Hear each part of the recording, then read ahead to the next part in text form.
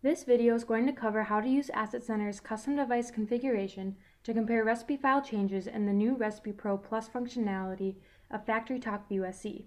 It is also going to show how to leverage a third-party compare utility tool called Beyond Compare to execute the CSV compare. To get started, we have to create a custom device. Go to Custom Devices and click Add New Custom Device. We'll call it CSV A. First, we'll be filling in our command section and we'll be using the FactoryTalk File Viewer executable. This will allow us to export the RecipePro Plus files into CSV files. Once in CSV format, these files can be compared. Its default location is in Program Files, Rockwell Software, RSView Enterprise, and located inside this folder. We have 3 arguments in the left combo box that we have to move over to the right combo box. First, I'm going to be adding the ARD argument, which allows for individual asset customization. Then I will add the space and then the ARG argument. This is a global property inherited by any custom device asset. In the argument section, this is where I will be adding my first global argument. Click the % sign and add the backup folder path. This argument is a global argument that is shared by all custom devices and their schedules. It calls the full path to the backup folder. I'm going to add a backslash and then the name of what I want my RecipePro Plus file to be named once it's created into a CSV. Finally, in the backup location, I'm going to select the destination folder for the file conversion. Since our file viewer utility will create a CSV file from the native RecipePro Plus files, it needs to be a path where the CSV file will be stored following the conversion. I have pre-created a folder in the C drive called CSV. Moving on to the Compare Configuration section, this is where we will be leveraging our third-party compare utility tool called Beyond Compare. First, I'm going to be adding the Beyond Compare utility tool executable.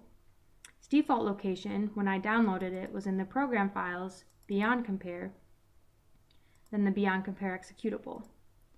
I will be adding only the global argument, as I want all my arguments to apply to all of my assets.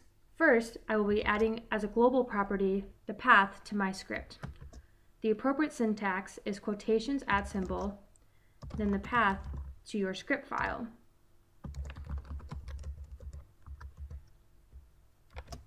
Next, I will be adding the archive file path mnemonic, backslash the name of the CSV file that's being generated up in the argument section of the backup configuration.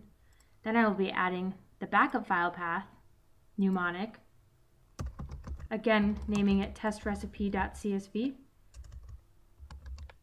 And finally, I will be adding my report file path. Now I'm going to show what my particular script looks like. If we look at the script against what we have in the global arguments section, I am comparing my archive file path, which I'm passing as my variable 1, my backup file path, which I'm passing as my variable 2, and my report file path, which I'm passing as my variable 3. What this particular script does is it compares 2 files and generates an HTML report. For more information on writing script files with Beyond Compare, please visit the website that's located on the screen. Returning back to the demo, I'm going to be adding in my report location. This is the path where the agent will retrieve the compare report as part of the disaster recovery schedule. I have pre-created my path located in the C drive called report location. Then I'm going to add a backslash and enter the name of what I want my report to be called once it's generated from Beyond Compare. In my case, we'll call it myGenerativeReport.html. Next, we're going to be adding this custom device to the asset tree. Click Design, AssetCentre, select Custom Device, and click Add Custom Device to AssetCentre. Name your custom device. We'll call it CSV Compare. In our backup data, note that no input is required because it will be automatically generated upon the first run of the schedule.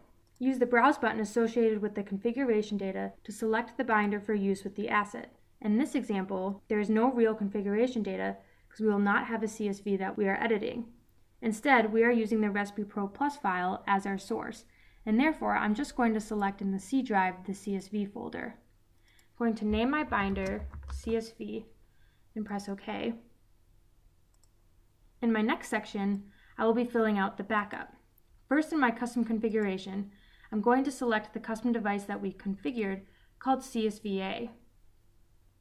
Then I will be adding in my arguments section the location of the RecipePro Plus file that I want to be converted into a CSV file.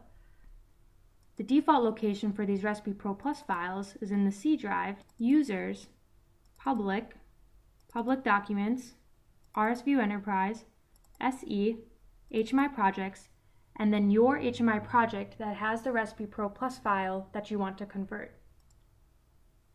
In our case, we'll use recipe01.rcpf. Recipe01.rcpf.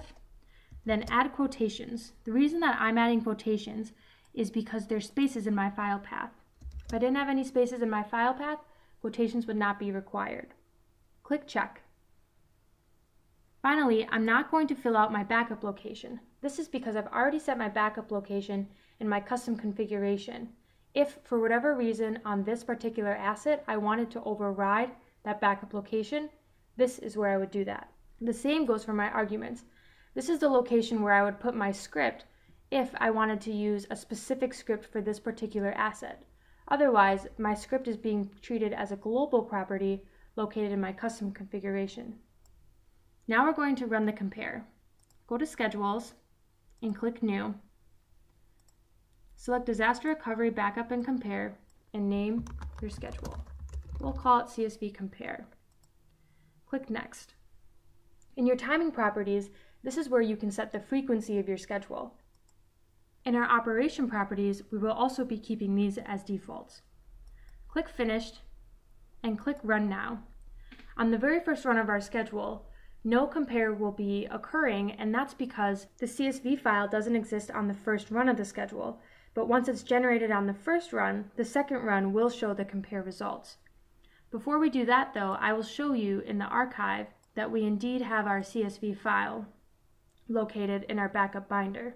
Now to run the schedule a second time, we'll notice that the operation succeeded and no differences were found. We'll be able to view this in the logs. It is here that our Beyond Compare HTML report was generated. We'll be able to view by going here to the attachment and viewing. Here we can see that there are no differences found, and thus you see a blank slate. I have pre-generated for the purposes of this demo an example of a Beyond Compare with differences that we can see here. Here we can see that there are some key differences in some of the values. We have 14 in one CSV, and we have an 11 in another CSV, for example. This concludes the demo.